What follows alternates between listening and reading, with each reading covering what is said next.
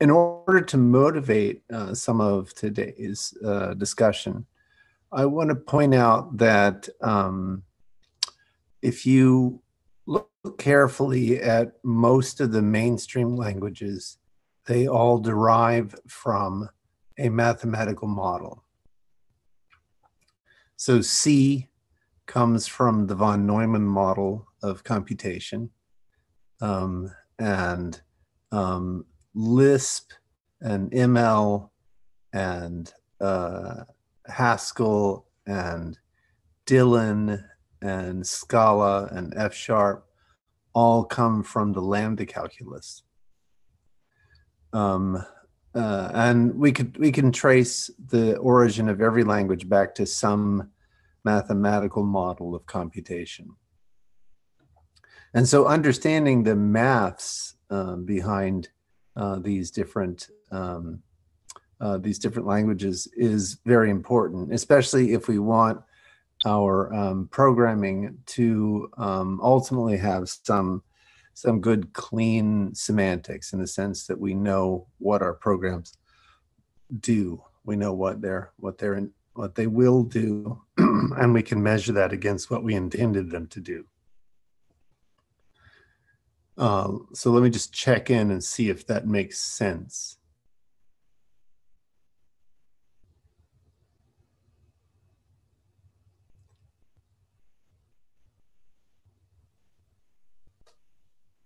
So anyone that wants to say something, you can unmute yourself and respond to Greg. He wants to know if that makes sense, what he said.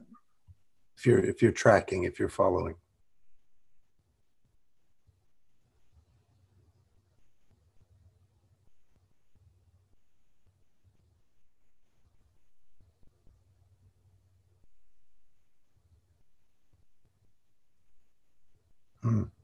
So it's a quiet group. This is a cultural thing, I think.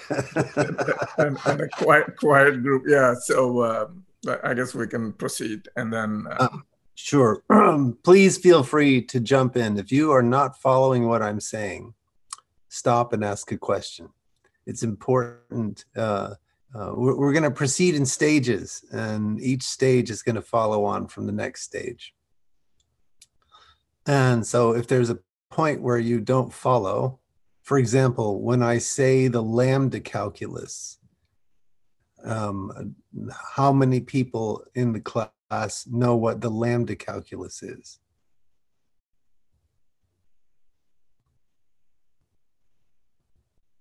It's really important that you answer this question.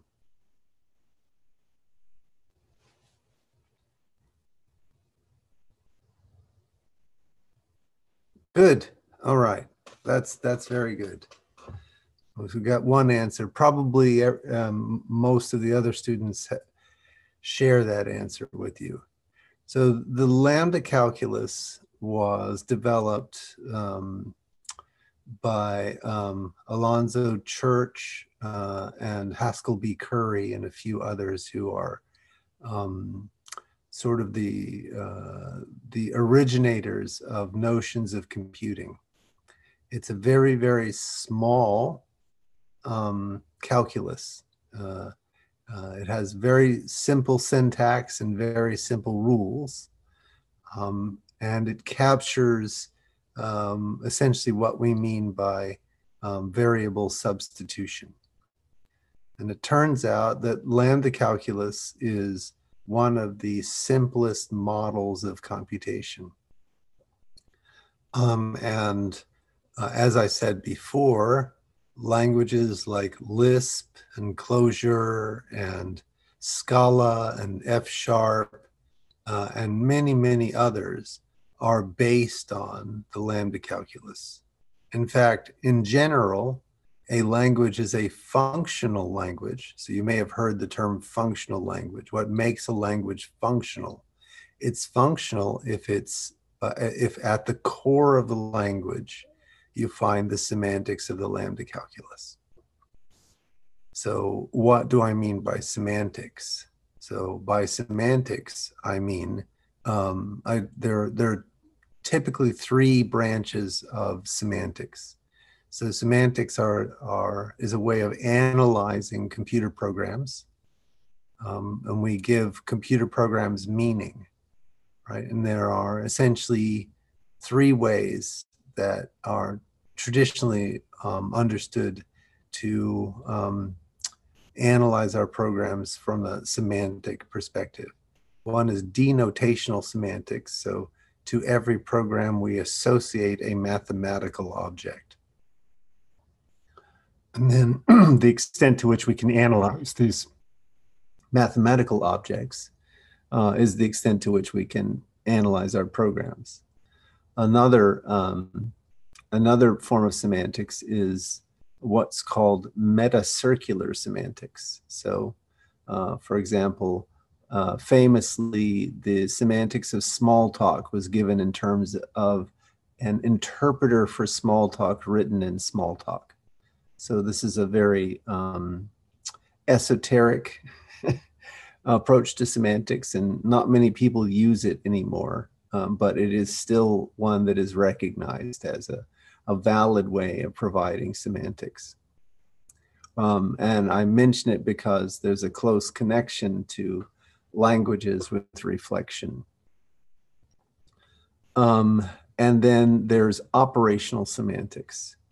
And operational semantics is what we'll be focusing on in this discussion. Operational semantics basically views computation as a kind of a system of rules. Typically, these rules are a form of rewrite. By rewrite, we mean you have some syntactical expression and it rewrites to another syntactical expression. And computation proceeds by iterating the rewrite rules over and over and over again until you reach a point where either the program diverges, which means the rewrite will continue forever, or you can't do any rewrites anymore. So there are no rules that apply. So the rewriting has terminated. So if you want to just paste in the chat whether or not that makes sense to you.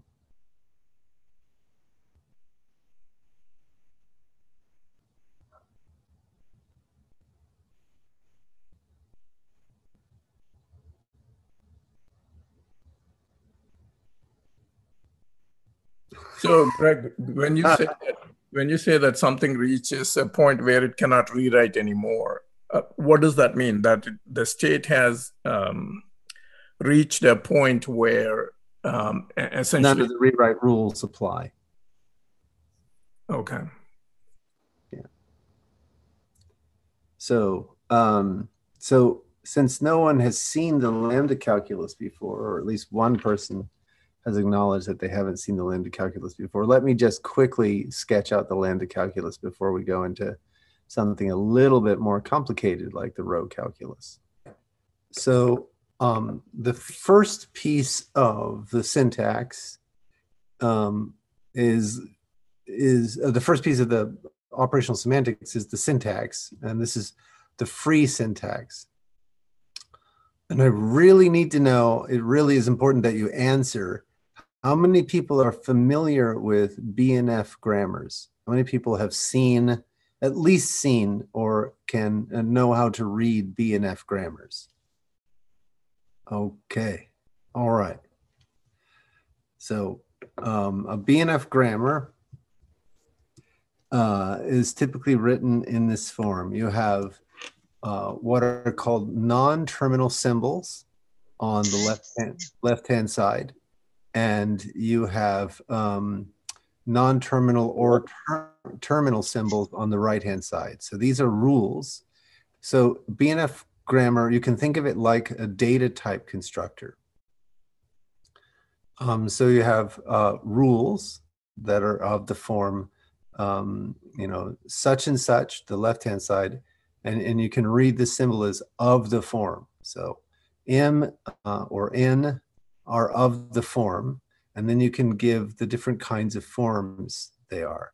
So in the case of the lambda calculus, a lambda expression. So M and N stand in for lambda expressions, and they're either variable mentions, so we'll have X range over variables, or they are lambda abstractions. So we'll write this this way, lambda X dot M, or they are applications.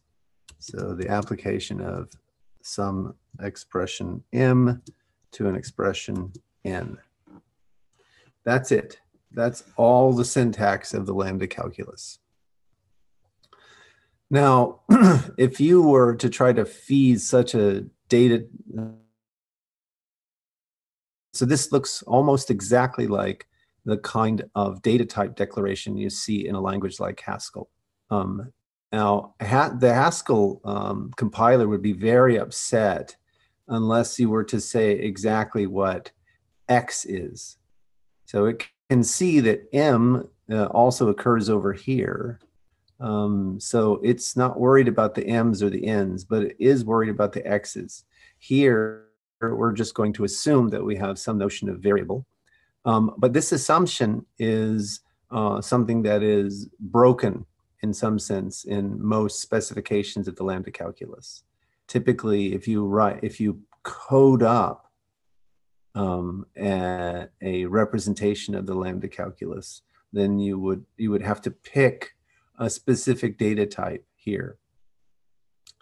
Alternatively, you could make these parametric in X, in which case, so for example, if you were treating this like a Scala declaration, then you would have M be a trait that is parametric in a type X, and then you would have a case class, which is called variable mention, which is parametric in X and has exactly one field, which is of type X.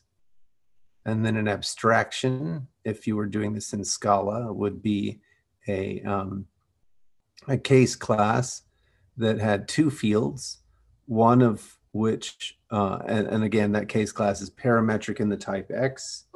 The fields would be the formal argument, which would be of type X, and the body, which would be of type M. And again, M is this trait lambda expression. And then finally, you would have a case class, again, parametric in X.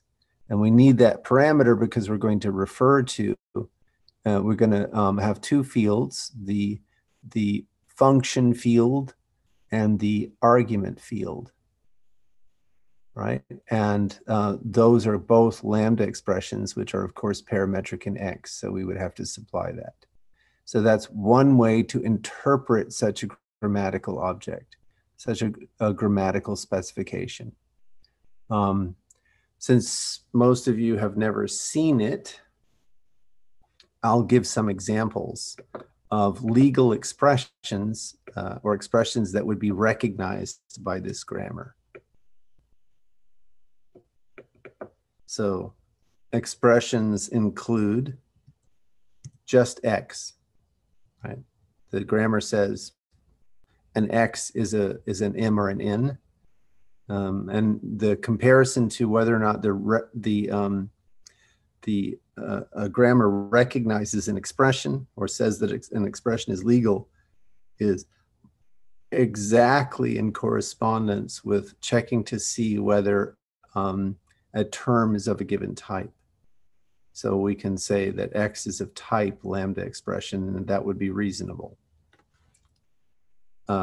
We can also, here's another one, lambda X dot X, right? Since after the X we can have, after the lambda X dot something, we can have anything that is an M, well, X's are M's. So that's a perfectly valid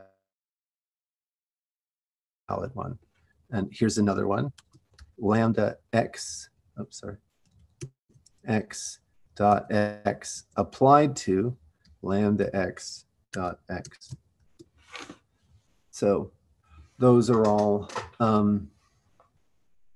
valid expressions in the sense that they are legal according to this grammar, or the automata that's associated with this grammar would recognize these expressions. Does any of that make sense? And please be honest. You just you know, state if you're following along. Yeah, please answer if you're following along or not with a yes or no. That's good. That's good. That's a good answer. It is a way to create syntax, and but it's more that that's the general picture. The specific picture is that we have a specific grammar, the grammar for the lambda calculus, which allows us to write down very, very primitive or simple programs. Now, it turns out that this syntax is sufficient to write down all programs that are within the realm of Turing complete. So how many people here know what Turing complete is? Please answer if you know what Turing complete means. You might want to cover that, Greg. I don't think there is a deep understanding of that. Okay. So there are many models of computation. The lambda calculus is one. The von Neumann machines are another. Turing, Alan Turing, an English mathematician from around the same time as Alonzo Church and Haskell Curry, developed another model of computation. This is typically used in analysis of complexity. So the model became rather famous because it was one of the few models where people could analyze computation in terms of how much space was required, how much memory you had to use, and how much time was required in the computation. So that's one of its claim to fame. It gives rise to a very primitive notion of complexity. In fact, in general, there are many models of computation, and we can analyze them in terms of some basic properties, such as whether they can give us information about complexity. Another one is whether or not they are compositional. In other words, can we assemble new computations, more complex computations from less complex computations. So the lambda calculus, for example, is very good at that. It was already evident in the grammar. I assembled programs from other programs. With Turing machines, it is not compositional. You have to sort of build up things from scratch every single time. And then there is whether or not the programming model directly handles concurrency. So can it model computations that happen autonomously at the same time? And then there is the question of completeness. Can we write down all the programs within this sort of the same expressiveness class? So Turing complete represents a high watermark in terms of expressiveness. So it turns out that all of the models that are used for modern programming languages, with the exception of quantum computing. So I won't get into quantum computing here. All of those models are what are known as Turing complete.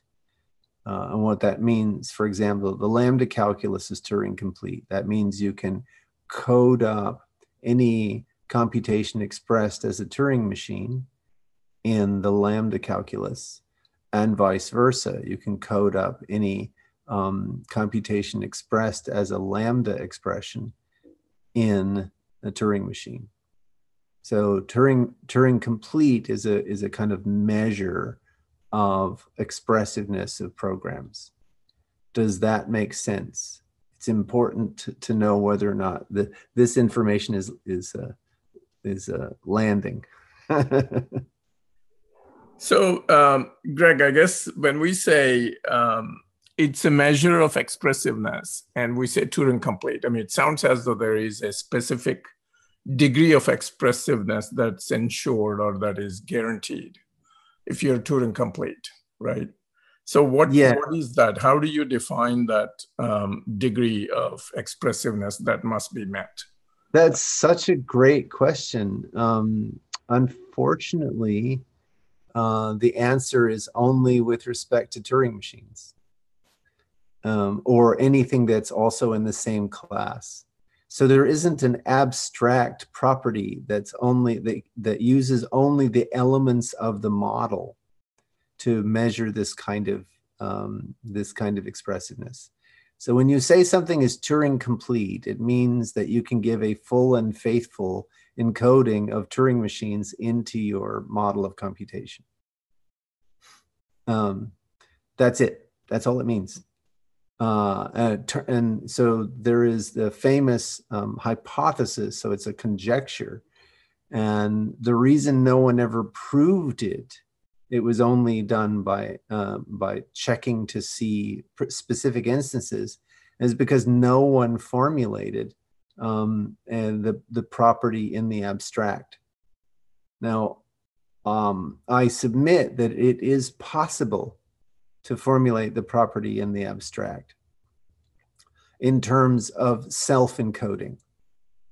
So if your model of computation is clever enough, subtle enough to give a full and faithful representation of itself into itself, then you have Turing completeness. So there would be a lot to unpack there, but let's look at some models that are not Turing complete, that are less expressive. So regular expressions are not Turing complete. As an example of what they cannot do that Turing machines can do, regular expressions can't check for balanced parentheses. So if you want to do balancing of parens, like you have, whenever you have an open paren, you have a corresponding closed paren in expressions that have nested parentheses. Regular expressions can't check that. Now it turns out that there is a expressiveness class between regular expressions and Turing complete context-free grammars. And the one trick that context-free grammars can do that regular expressions cannot do is balance parens. So that's a clear improvement in expressiveness, right? So context-free grammars can check whether or not an expression with nested parentheses has balanced parentheses. Now it turns out that there are computations that you can do with Turing machines that you can't do with context-free grammars. So I would urge the folks here to take a look at context-free grammars and Turing machines and Google what is it that that Turing machines can do that context-free grammars can't do. That would be eye-opening in the sense that you would learn the extra delta in terms of expressiveness. But there's an open research problem, right? Which is, can you find a property that is expressed only of the model of computation, that if you were to have this property, then you would be guaranteed to be at least Turing complete. So that's a very interesting idea. What it would mean, though, is that you would have to give an independent notion of model of computation. You'd have to say what a model of computation is. And the slipperiness of that idea is part of the reason why the notion of Turing completeness is always measured with respect to the Turing machine yardstick, or using a yardstick from any other a model of computation that is in that class of models. So those are very subtle ideas. Does that make sense to you, Rao? Yeah, it does. Cool. So to me, these are exciting and interesting ideas. And the reason they're exciting and interesting is because they show us how little we actually know about computation. We think we understand what computer programs are, but in any direction that we turn, it turns out that there are lots and lots of open questions. And this is what, to me, is very exciting about computation, is that it's, while you know, computation has clearly changed our world, right? Imagine life without the internet, right? Imagine life without mobile phones or without laptops, right? That's a very different world. So computation has clearly changed our world, but in any direction that we turn, if we give it just a little bit of scrutiny, we don't know what computer programs are or what they do. And that's very interesting, right? So we're letting loose on the world something we really don't understand. So part of this discussion is trying to make sure that we understand as much as we can. So let's turn back to the lambda calculus example so we can move on, because we're quite some time into this, and just finish up the example. So we've given some examples of the lambda calculus, which I'll put out here. Now there's another piece of the puzzle which has to do with free and bound names. So essentially, we call x's names, right? So really they're variables, but we also call them names. So you can call free and bound variables. There's a subtle point, which is it's not the variable itself, it's a mention of the variable. In the same way that there's a difference between Alice and Alice's name, which is Alice. There's a difference between a variable and a mention of a variable. Another way of thinking about it is, if you understand what a pointer is, there's a difference between a pointer and the value.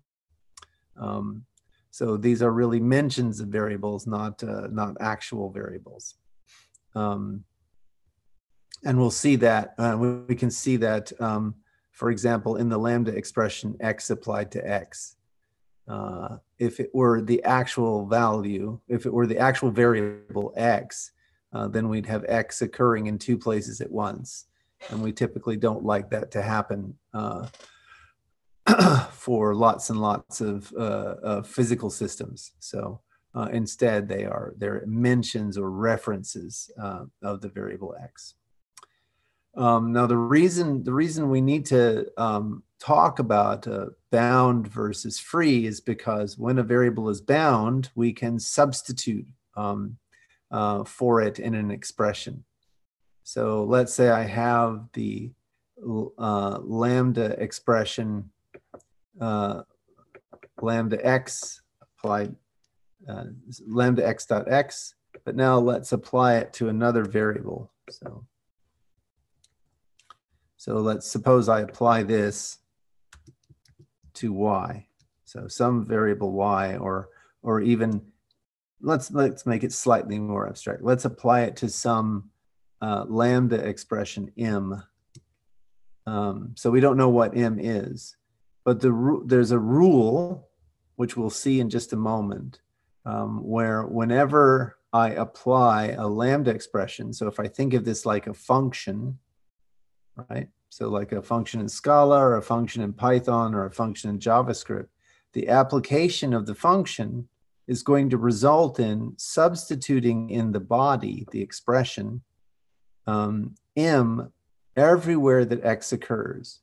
So if we were going to do that for this expression, so this is the formal argument to the function, and this is the expression where the argument might occur. In this case, the expression is literally just the formal argument. And so if I were to substitute m for x in this, I would just get back m. That should be clear. I hope everyone is following along.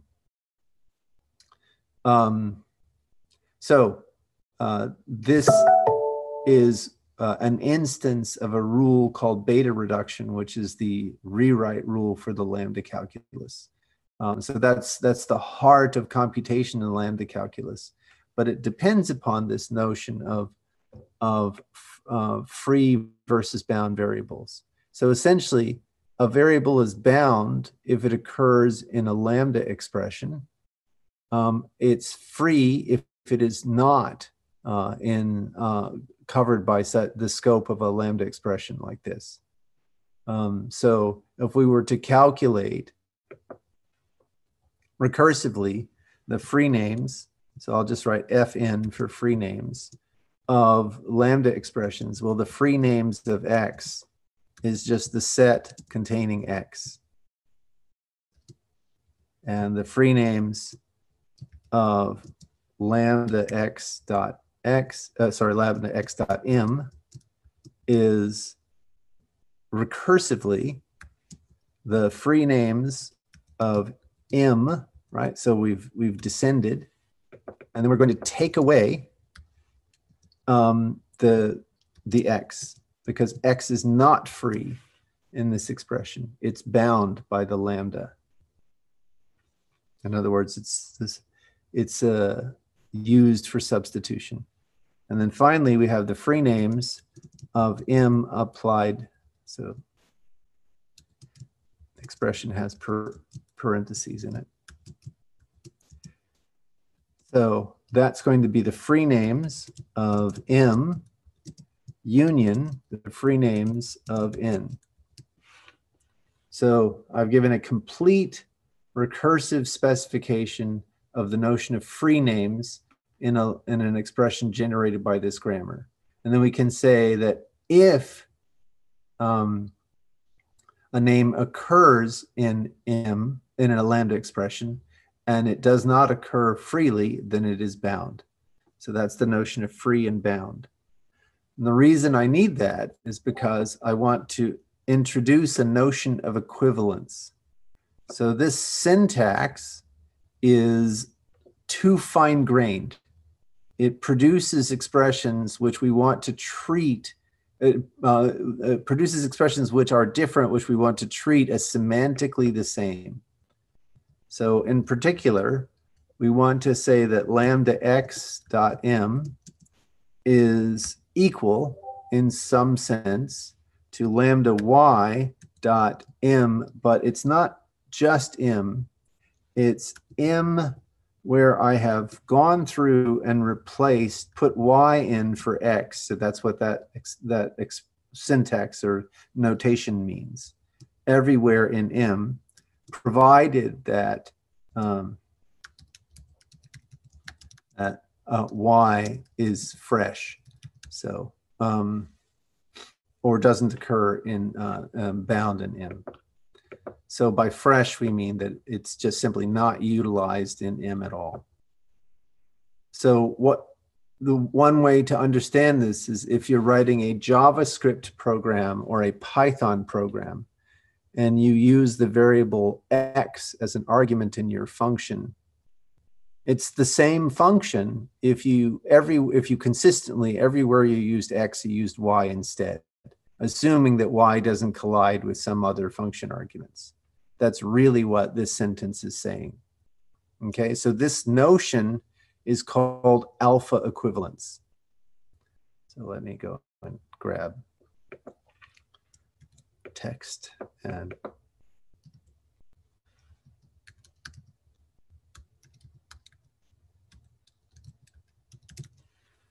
all right, so this is alpha equivalence. And now we need one other piece of the puzzle, and that's beta reduction. And this is the rewrite rule. All right, so the rule is that lambda x dot m, so now notice that it's not lambda x dot x, but lambda x dot m, so we don't know what the body is going to reduce. So in a single step, we're going to, an application of lambda x dot m applied to some expression n is going to reduce in a single step to the expression m in which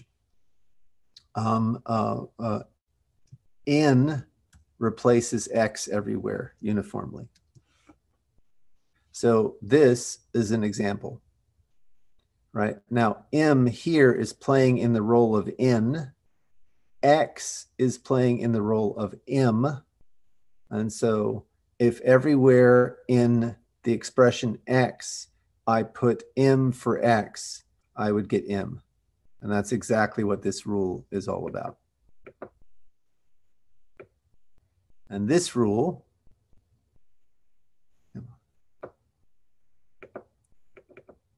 there we go. Shouldn't do that. Little bug in the program. This rule is called beta reduction.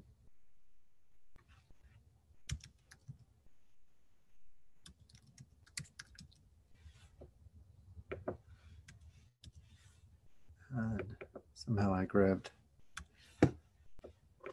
Okay, so this is the entire specification for the lambda calculus.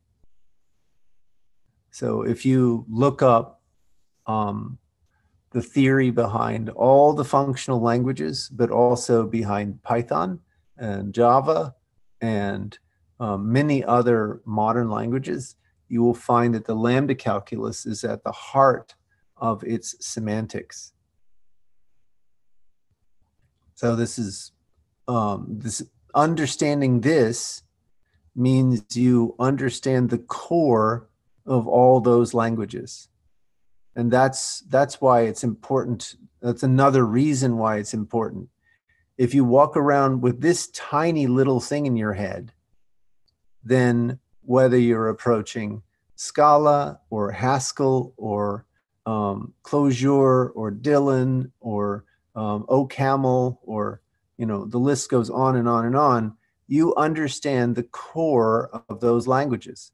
So this is massive compression. It allows you to have an understanding of a wide variety of languages, right? And it means you can kind of eat functional programming languages for breakfast because you look at how they express this core model and then any variations or differences that they might have, expansions, refinements of this model. So let me stop here and check and see if people are following. It's really important that you speak up. This will help a lot. It will help you in your learning of computer science. It will help you in practical job situations. So I really need to know if you're tracking. So go ahead, please type in the chat where you are, meaning whether you're following, somewhat following. Yeah, if there's a point of confusion, if you have any questions, all of that is important. And there are no stupid questions. It's okay to make mistakes. It's okay to ask questions that, you know, it turns out that sometimes, okay, it says it is somewhat tough to understand, or yeah, I'm assuming that you don't, this is a spelling mistake. It is somewhat tough to understand.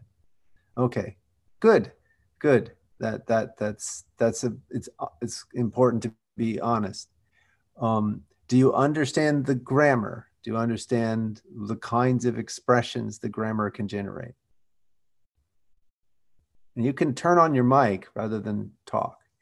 If you're in a place where you can turn on your mic.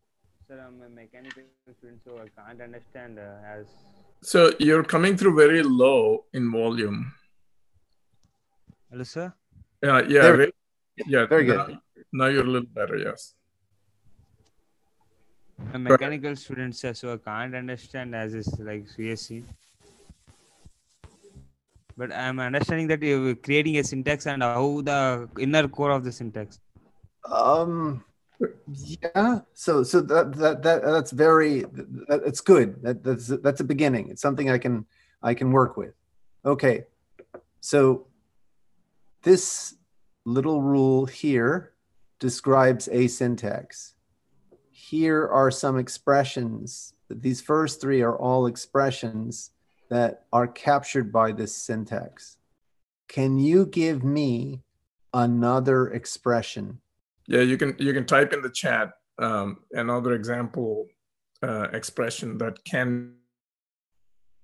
Yeah, that would be recognized by this grammar. And that applies to everyone on there, not just Anil. Think about, there are three examples there of what would follow that grammar. Can you come up with a fourth one that follows the grammar? So in case it's difficult, when I write X here, I mean, I'm going to let this range over X, Y, Z, A, B, C, D, whatever, anything that is, think of it as an identifier in Python, or an identifier in Scala, or an identifier in JavaScript. So anything like that. So Y would be a legal expression according to this grammar. So you have one example in the chat. So that's not an example. And why do we know that that's not an example?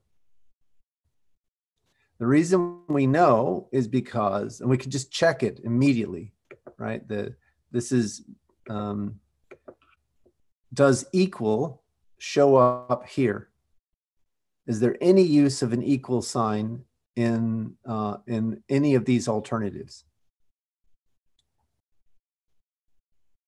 There isn't. So if we as, compilers, or interpreters, so as interpreters, we just would scan along and checking to see the tokens of your expression. Well, the slash is a token, the X is a token, the dot is a token. N is a non-terminal, so you're not likely to get away with that. But more importantly, the next one is equals. And equals is not even a token in the grammar. So it's not a legal expression. Likewise, the substitution notation is not a legal expression in the grammar. It's used outside of the grammar. It's a sort of a meta, it's at the meta level. So if you think about our objects of computation are expressions in the lambda calculus, which are captured by the grammar, and that any manipulations that we do on those objects are at the meta level. They're above in some sense, the objects. They're operating on those objects, but the operations themselves are not a part of those objects. So that distinction of meta level versus object level is very common in computer science. It's something that is useful to understand, and there, we don't want to confuse the symbols used at the meta level with the symbols used at the object level. So that, good try though, good try. So how about I give a few more examples just for fun? So Y is an example of a variable. Z is an example of a variable. So those are all, since they're variables, they're all legal according to the grammar. Okay, so Y is an example of a variable. Since it's a variable, it's a legal expression. Z is a legal expression. These are all legal expressions. Now, once I have a legal expression, I can always recombine it. So here's another example of a legal expression, lambda x dot y. Here's another one, lambda y dot x. Here's another one, lambda x dot lambda, lambda y dot apply x, sorry, I need the parens, apply x to y. These are all examples of lambda terms. Does that make sense? Are you missing a dot in that example, Greg? Did you mean to put a dot or no? I'm not missing a dot, no. So in that case, I didn't, okay, let me see what you were trying to do there. So, oh, that's good. That's useful. All right, so let's take a look. So is this one legal? Yes, because that's that. Mm-hmm. Right? So now, is this one legal from here to here? Yes. Yes, it is. And therefore, since that's legal, we know that lambda x dot some expression is also legal. So this is but that's what I'm saying. After your lambda x, there is no dot. That's the one I was thinking you're missing.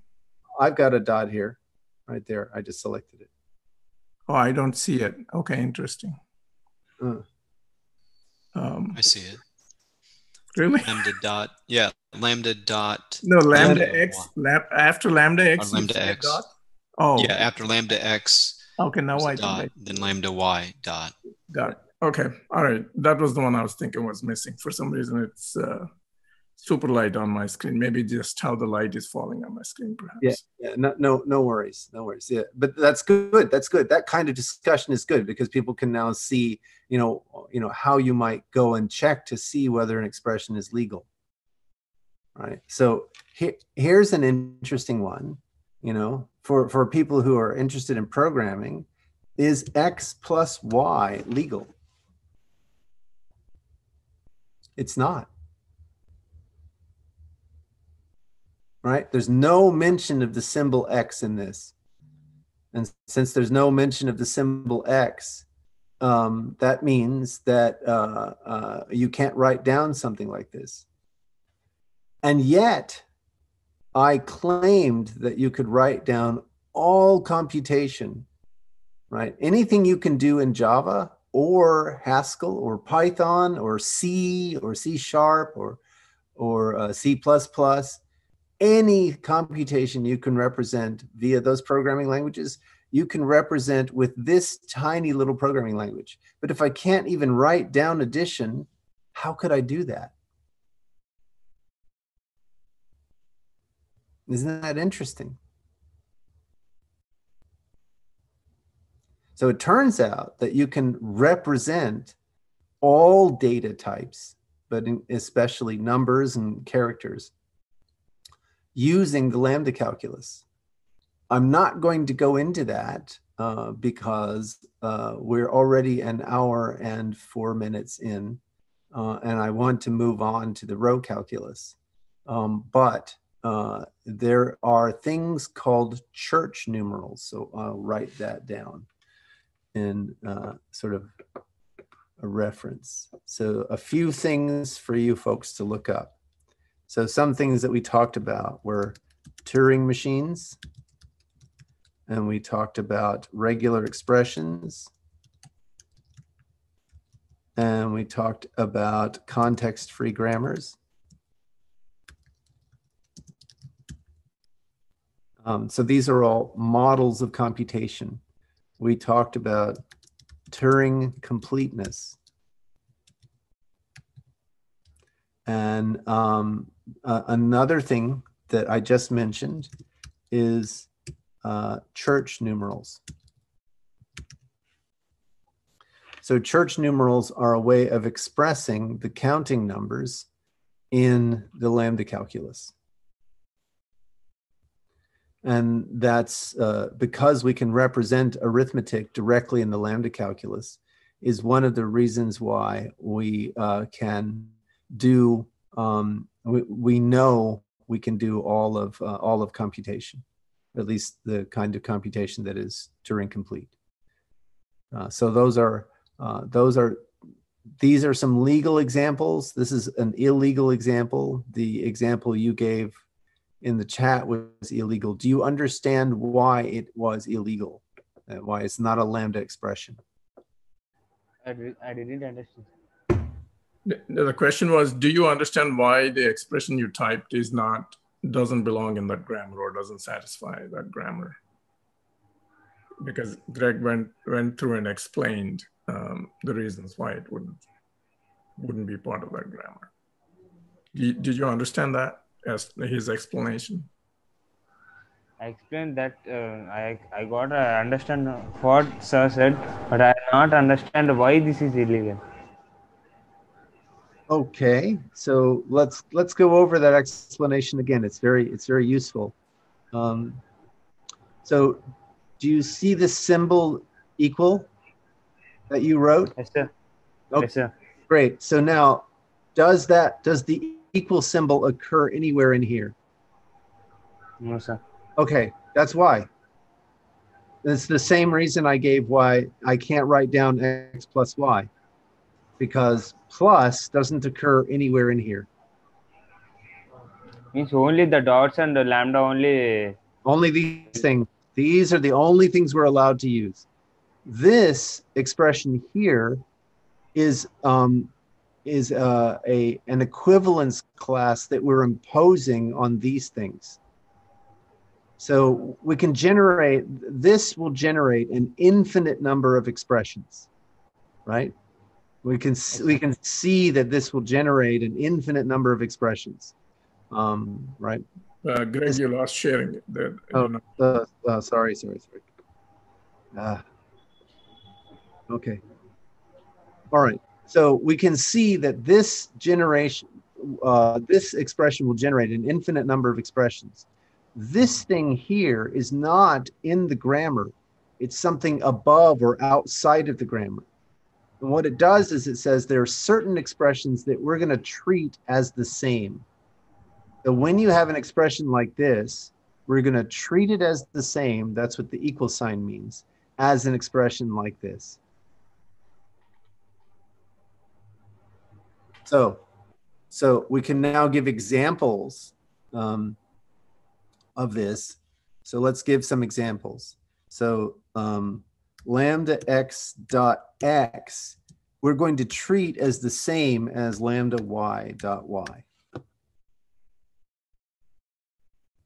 And the reason they're the same should be very clear. If I apply lambda x dot x to some expression m, I don't know what that expression is, that reduces to m, right? So in one step, it goes to x where I apply the substitution m for x. And that is the same as m. So now let's run the same program for y. Sorry. Okay, so in a single step, that goes to y where I apply the substitution m for y. And that's the same as M. So in all situations, this thing is going to behave the same as this thing. So there's no way to distinguish them. So I really want to treat them as the same. So alpha equivalence sort of recognizes our intuitions about what programs are the same. So this is what, so alpha equivalence is a rule on top of this set of programs. So this is generating program expressions, right? The syntax, but we don't yet know how to run the programs. This tells us how to run the programs. Whenever I have something like this, I turn it into something like this. So I rewrite program text that looks like this, and I turn it into program text that looks like this. And if I do that, ultimately I want to treat all programs that look like this as to be the same as programs that look like this. So for example, programs that look like this should be the same as programs that look like this. And it works for all the variables. So lambda z dot z, but it's not just, the identity program, it's, lambda x dot lambda y dot apply x to y, right? That's going to be the same as lambda z dot lambda y, oops, I hit a comma, dot lambda y dot apply z to y. Same program, because everywhere I have an x, I've changed it to a z. So that's what alpha equivalence does, right? And alpha equivalence is on the outside of this grammar. It's something that we impose upon this structure, which we generate freely. And then this is a rewrite rule. Now, in general, if you want to give the semantics of a programming language, any programming language, you give three things. You give the syntax, you give the equivalences. Sometimes the syntax generates syntactical distinctions which are finer. They make our eyes think that the programs are different when in fact the programs are not different, right? So we erase those differences with some equivalence rules. And then we give some rewrite rules, and those rewrite rules are typically not on the programs themselves, but on the equivalence classes generated by the equivalence, the structural equivalence, or the syntactic equivalence. I know that's a lot to take in, but just think about this. It's working on programs as opposed to program text. So programs are the things that you get after you've erased all syntactic differences that don't make a difference. Okay, so I'm now going to go to the Rho Calculus, which is in many ways inspired by the lambda calculus. So it turns out that you can prove, there's a theorem called Berry's theorem, that all lambda programs compute sequentially. One step, and then another step, and then another step, and then another step. So there is no concurrency. There are no threads in the lambda calculus. And you can prove this mathematically. That's another reason why it's important to understand these kinds of core models. When someone presents you with Haskell, and you can say, is Haskell concurrent? Well, you can say, well, without some additions to the lambda calculus, no, it's not concurrent. So for example, if you were to conclude that the only way to make something scale, like a blockchain scale, you would have to add concurrency, then if someone said that the core smart contracting model was based on the lambda calculus, it was some language, I don't know, say Solidity, that was based on the lambda calculus, then you could immediately go, oh, well, I know that the lambda calculus is sequential. And therefore, this smart contracting language cannot be concurrent. And so that blockchain can't scale. Right? I did that in 30 seconds. It took me 30 seconds to do that reasoning. I was watching the clock. Right? So that's another reason why understanding these basic concepts of computer science help you evaluate proposals. Right? So there are many, many blockchain proposals. Cardano, trying to think, what was the other one? Well, obviously Ethereum, many others that have proposed smart contracting languages that are provably sequential. And so their ability to scale is non-existent. And so you can just check at a glance, will this thing scale? Well, you just look and see, well, is the smart contracting language amenable to or does it support concurrency? And if it doesn't, then you go, oh, well, this isn't going to scale. And you can move on very quickly, right? So that's another example of a practical application of some of the theory. Now, it is important to understand that the lambda calculus is still at the heart of the operational semantics of all these modern languages. And so many people wanted a similar kind of calculus, but that allowed to capture notions of concurrency. So concurrent execution, where two computations can proceed independently, autonomously, but occasionally communicate with each other, right? So they synchronize at moments of communication.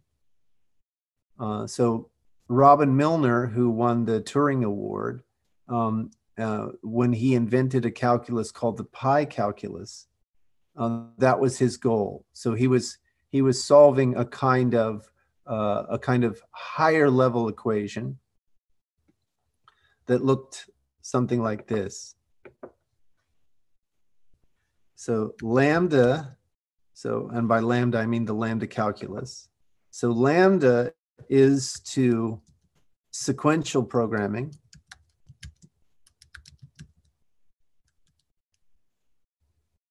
as, so we write that as with a double colon, X, so we don't know what X is to concurrent programming.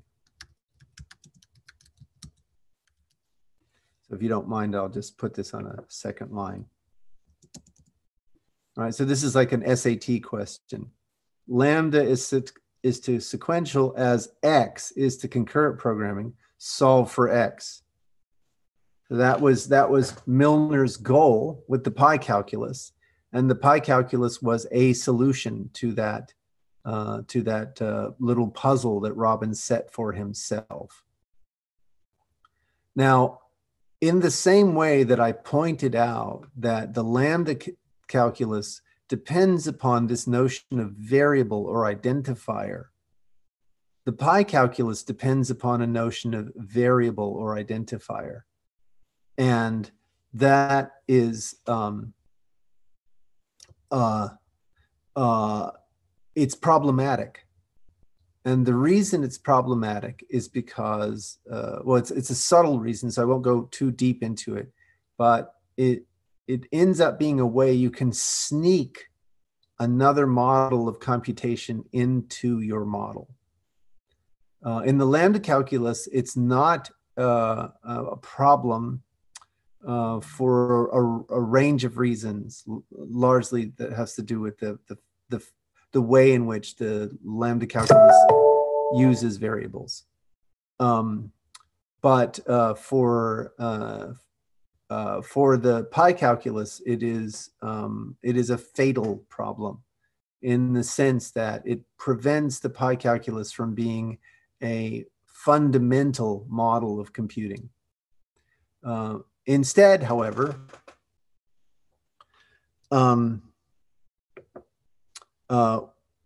we can fix that. And so that's what I'm going to do now, is to fix that little issue. So here, because we're dealing with concurrent computations, they're not functions.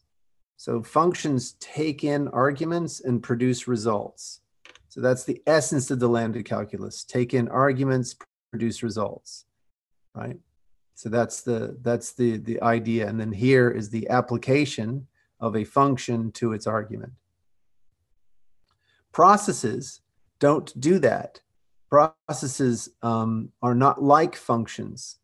So one way to understand that is to ask yourself, what value does the internet compute? It doesn't compute a value, right? It's more about interaction. The internet is really about, allowing people to connect and interact with people, or people to connect and interact with programs, or artificial intelligence. Any of those kinds of interactions is what the internet is about, right? So there's a different notion of computation at work already in the internet, right? And so we're shifting from a notion of program to a notion of process. So instead of using M and N, I'll use P and Q. And there's a small syntactic collision that we'll have to go over in just a second. But we start with the stopped process. So this is the process that doesn't do anything. It's completely inert. It doesn't interact. That's the ground of our notion of computing. The zero is the stopped process. It just sits there, doesn't do anything.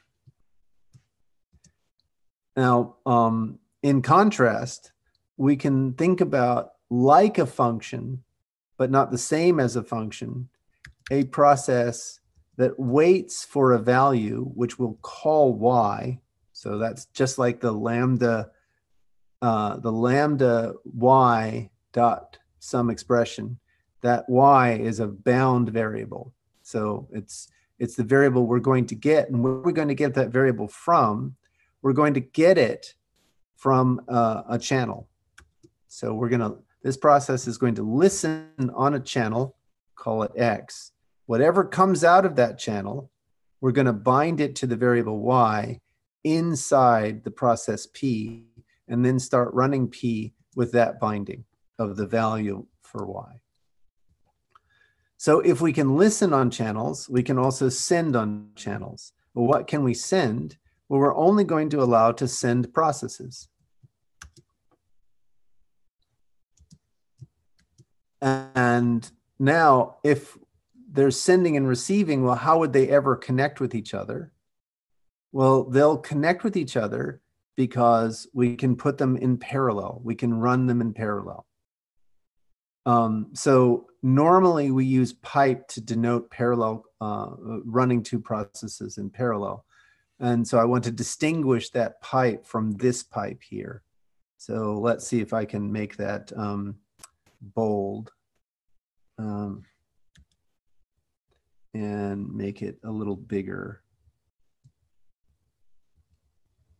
So we don't confuse the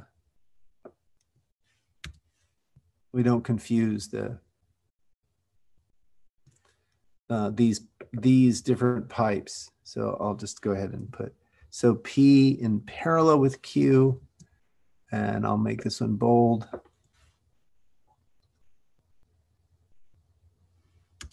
And make it a little bigger.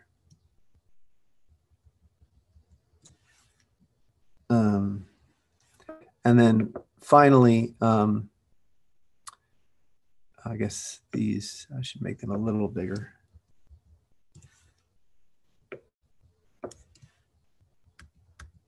Okay, there we go. And then finally, we have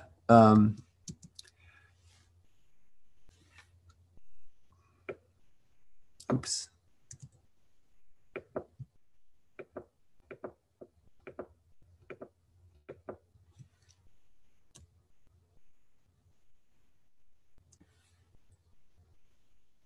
Oh, what happened? It got rid of my, oh, all right. Well, I'll clean that up then. 0 or 4y, y from x, p, or send on x, q, or run p in parallel with q, or turn an x into a process. Now, how would I be able to turn an x into a process? Well, that's because we get our x's and our y's.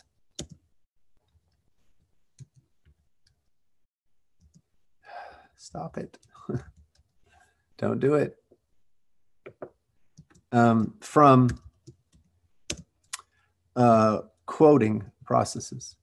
So a process is now a name is a quoted process, or you can think of it as the code of a process, right? So we know in JavaScript what it means to send some JavaScript from one place to another and start running that JavaScript.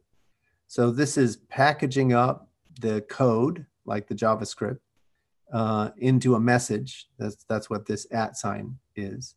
And then if I have, so all the x's and y's are of this form. If I have an x, which is really the code of a process, I can start running it. So the star says start running it. And this syntax is reminiscent of C. This is get a pointer, and this is dereference that pointer. So now the equivalences that we impose on these processes are to, that we want to include alpha equivalence. Here's the notion of binding, right? So whenever we replace, we consistently replace bound variables, we do not change the meaning of the program.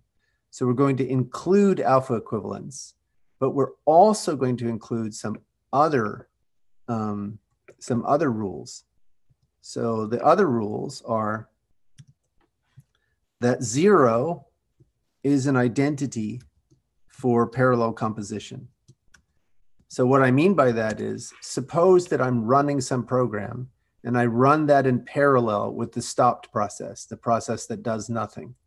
Well, we're gonna treat that the same as if we just are running the process.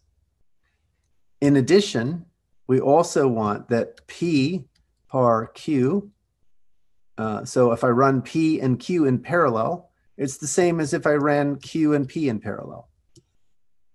And then finally, suppose that I'm running P in parallel with running Q in parallel with R. Right? Well, that's going to be the same as if I ran P in parallel with Q and Q in parallel, and that whole expression in parallel with R. So those are our rules for, we have alpha equivalence together with rules that make the set of all expressions together with 0 and parallel into what's called a commutative monoid. I won't go into that, but go look it up. So over here, let me see. I think yeah, let me just double check that yeah, I just need to add this.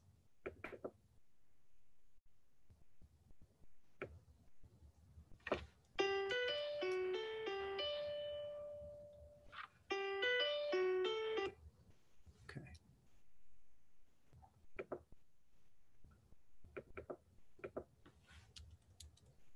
All right.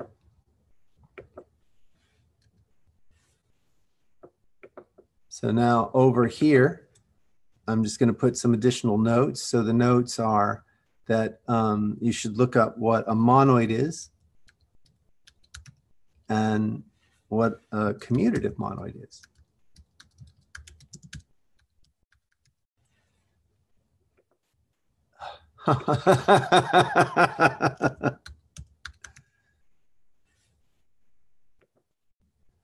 Okay. All right. So now we have the core rule. It's no longer called beta reduction. It's called the communication rule, or the COM rule for short.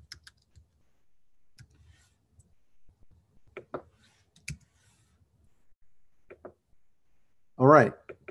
So what it says is, suppose I have a process that's listening on X, listening for Y on X, and then it's going to become P. And that's running in parallel with a process that's sending Q on X.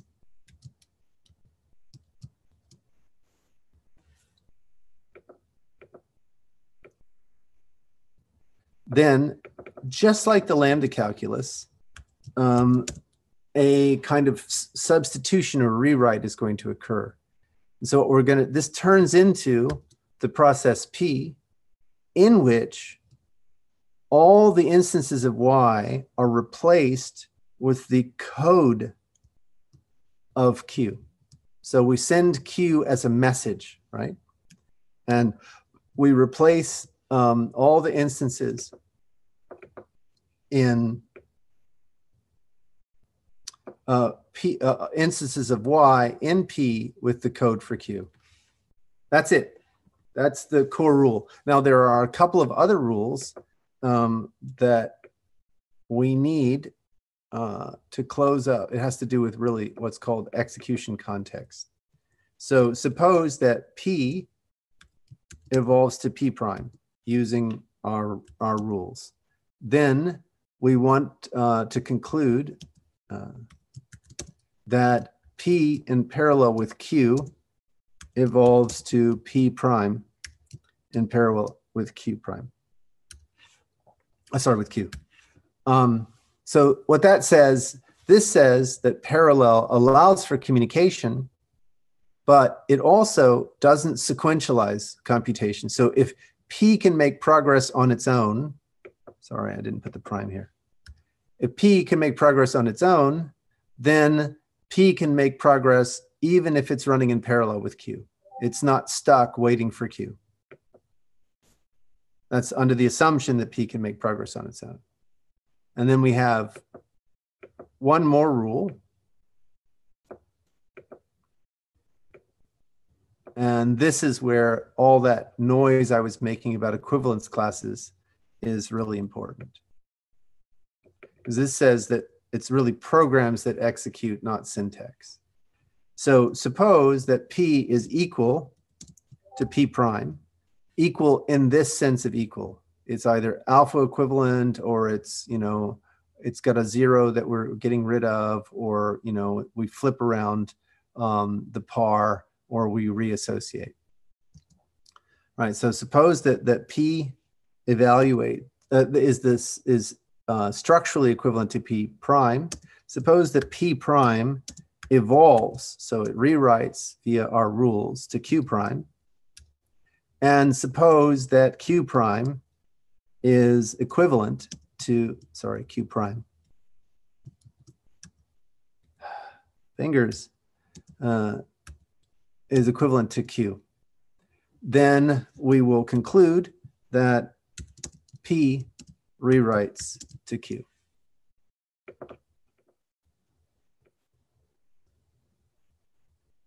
There. That's the Rho calculus. So if there, so we're way past time, and a lot of that has to do with kind of impedance matching, right? We're sort of learning how to talk to each other, and also, you know, sort of developing background to understand this. Go ahead, Brown. Sounds like you want to say something. Yeah, no, I was going to ask. So it seemed like you jumped from lambda to rho. I thought you were going to stop somewhere in between to say this is pi, and then go to go to the rho. But no, the reason I didn't do that is because pi is actually much more complicated than rho. Okay, I see. Yeah, rho has many fewer moving parts. And that's kind of its claim to fame. It is smaller than pi and does more than pi. Got it. Okay. Yeah. So one of the things that's really interesting, so we remember we talked about this notion of expressiveness, and we sort of said Turing complete is a high watermark of expressiveness. It turns out, however, that there are other aspects of expressiveness that are not captured by Turing complete. So in particular, Turing complete says nothing about sequential versus concurrent execution. It is completely blind to this aspect of expressiveness. Saying that a model is Turing complete does not tell you anything about its whether or not the model is sequential or concurrent. Likewise, saying something is Turing complete does not tell you anything about whether or not the model has the ability to measure complexity. You cannot measure complexity in the lambda calculus, for example. There's an old joke that Lisp programmers know the value of everything because they can run beta reduction until they get a value, but they know the cost of nothing. It's like that phrase. So, Greg, can I just postulate something from what you just said? So, and it's this concurrency aspect. So, I remember having a conversation with Robin years ago that you could in terms of bisimulation and what we call sometimes observable behavior. So you can go into an airport lounge, like a posh airport lounge that has a really big coffee machine, right? And you buttons, put a token in, and out comes a latte, right? What you have no idea of, because the observable boundary you have, one doesn't express anything about concurrency. It's a sequential boundary that if you could push down inside the machine, you may be able to see, if you had the ability to write it down, what was happening in parallel. So inside the machine, you might have a really sophisticated, highly parallelized machine that generates a latte. Or you might have a very small person inside the machine that makes the latte. Mm-hmm. And the only thing that you can observe is, do I get the latte out or not? And the only extra thing you can observe, which doesn't give you the clue as to whether it's sequential or not, is how long did it take? Yes. Right. Now, there's an important thing to notice, however, about your example. In order to simplify the interaction, most of those interfaces don't allow you to push multiple buttons at once. Yes. However, there are lots and lots of machines that do allow you to push multiple buttons at once. A good example would be a piano. Yes. Right. So it's not required that the interface be sequential. It often is, but it's not a requirement. In fact, we could imagine a vending machine that did allow you to push multiple buttons at once. So, for example, after it takes your money, you could simultaneously select a packet of crisps and a chocolate bar. Yeah. But anyway, go on. Yeah. So I mean, so that's kind of what I was pointing out, that if you just modeled it as a Turing machine, the only thing you get to observe is, did it produce the coffee or did it not, based on the interaction you have with it. And the only clue you have as to whether it's doing something funky inside that you don't understand, because you don't understand concurrency, you haven't written it down at this point, it is based upon the observable notion of how long did it take. Yep. Or how many resources observably did it use in some way, shape, or form. And Exactly. what pi gives you is the ability to describe the concurrency that might be inside, and therefore allows you to change the observable boundary so that you can actually see some of that. That's right. But you don't have to. I mean, you can observe it as a Turing machine.